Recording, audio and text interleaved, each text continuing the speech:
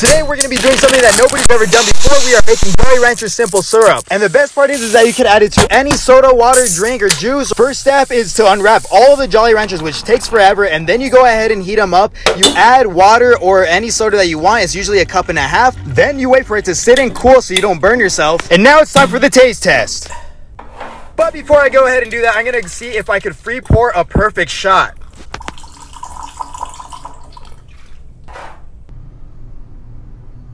Ooh, baby.